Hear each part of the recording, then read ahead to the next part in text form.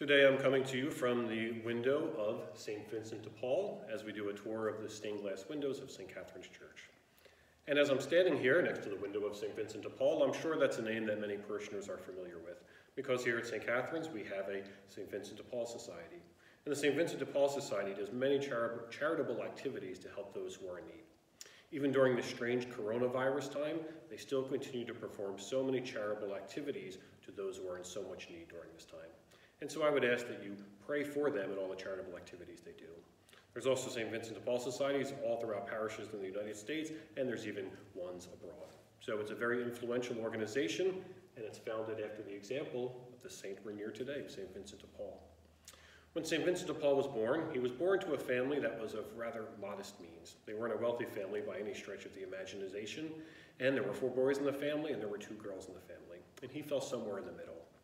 When he was very young, his dad noticed that he was very intelligent, that he had a knack for learning. And so his dad sent him to go to school, and he went to a Franciscan school. And eventually after that, he went to the University of Toulouse. My French, please pardon my French, because my French is not very adept. So he went to that university, and then after that, he eventually became a priest. And what was very unique about him, he was ordained at the early age of 20. So that was something rather unique at that time. After he was ordained, when he was first ordained a priest, he lived a life that was rather comfortable. He wasn't very zealous for spirituality. He just lived a very unchallenging, comfortable life.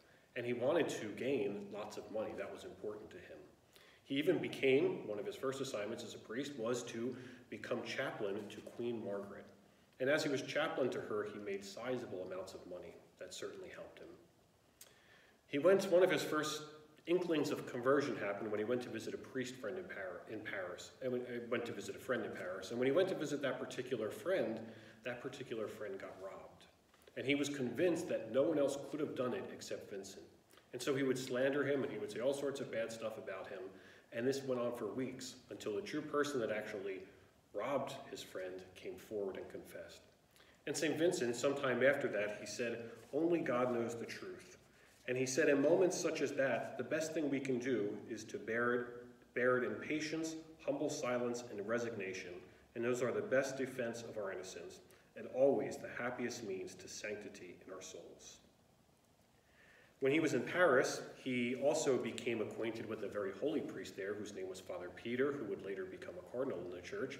And he also became acquainted with St. Francis de Sales, who wrote a very influential book on the interior life. A wonderful book if you ever want to pick that up and read it. So he became acquainted with some very prominent people during that time. It was sometime when he was in Paris that he was asked to go hear the confession of a very poor peasant in the countryside. And when he went to go hear the confession of this poor peasant, this is when his care and concern for the poor really became noticeable, because he saw the dire straits that the poor were in at that time. It was something he was not as aware of before. And when he saw that, he was deeply moved. And so he went into the church and he began to preach on the sacrament of confession. And many people would come to the sacrament of confession. Many of the poor would come to him for the sacrament of confession. And that really prompted his concern and care for the poor that lasted for the rest of his lifetime.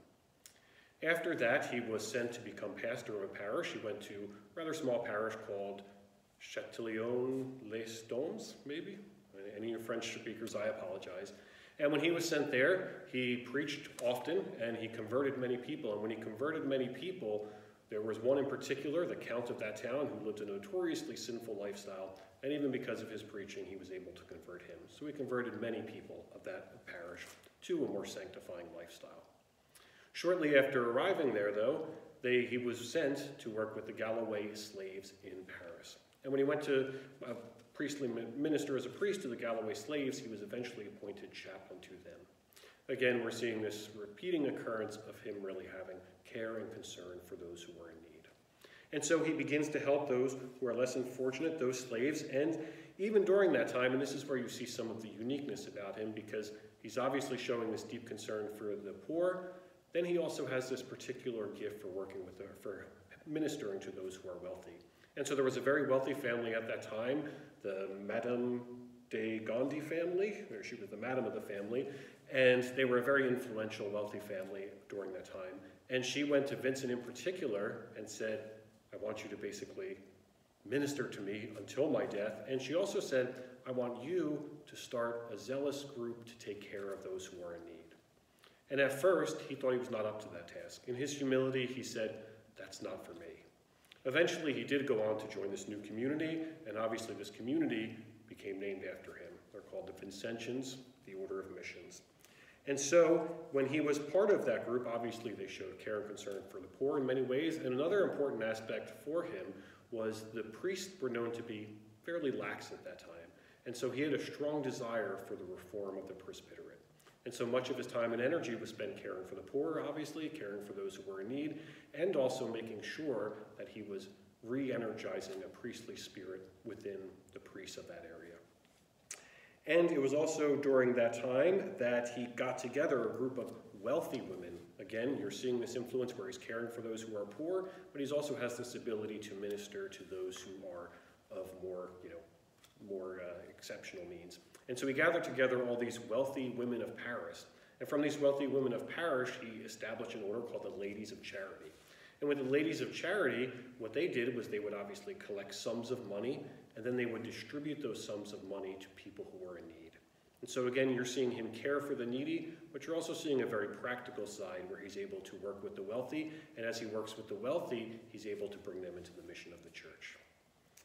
And he would also go on to found many hospitals, and these hospitals were known to be of exceptional quality, and they were always caring for the sick, and they were caring for the aged, and he would raise large sums of money for these hospitals. And they had some of the best regulations of all the hospitals at that time. And what's also tends to be very unique about him is something we know on a more human side, is he was known to be a very angry man. He said this of himself. He said if it were not for grace, he would be very angry. He even said of himself, if it were not for grace, I would be hard and repulsive, rough and cross. Grace changed him.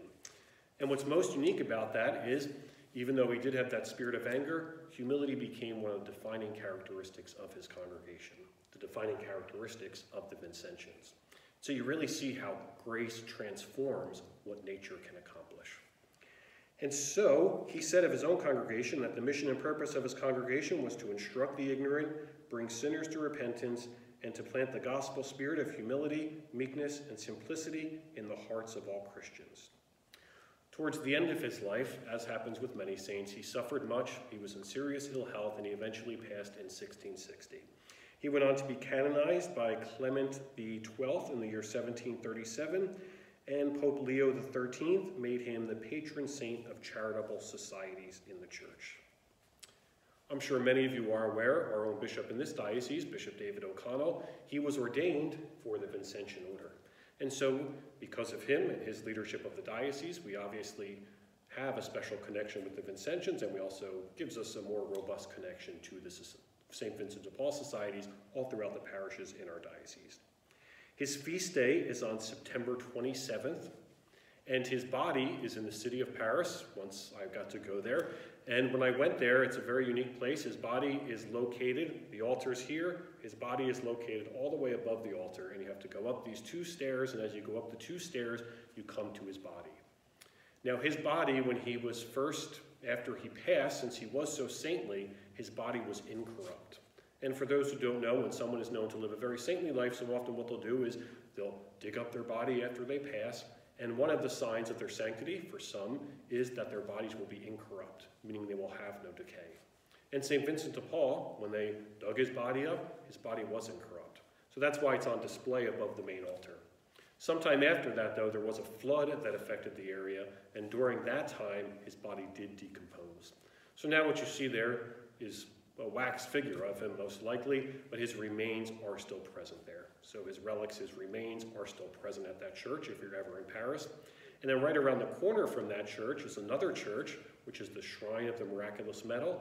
That's where St. Catharine Labouré had an image of Mary, and Mary told her, have a medal struck and have people wear it, and they can get great grace for themselves. And in that Shrine of the Miraculous Medal is where the relics of St. Vincent de Paul's heart are. So his heart is in that church. And also in that church is the woman who helped found the Daughters of Charity, which was also founded in the spirit of St. Vincent de Paul. The foundress of that order is also located in that church.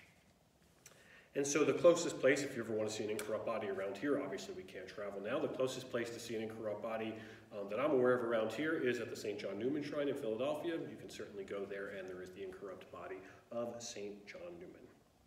So these are obviously very important things. Now, the one thing I'm a little bit unsure of is in this image, he's holding what looks to be a building. It doesn't look to be a house.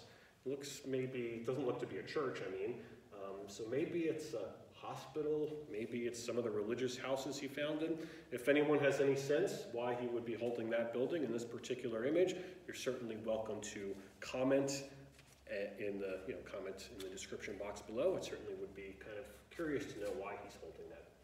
So obviously the life of St. Vincent de Paul was very important. He was a man of great influence in the church. We're certainly aware of that. So we continue to seek his intercession, we continue to pray for him, and in particular, we continue to model our life after him when we care for those who are in need. God bless.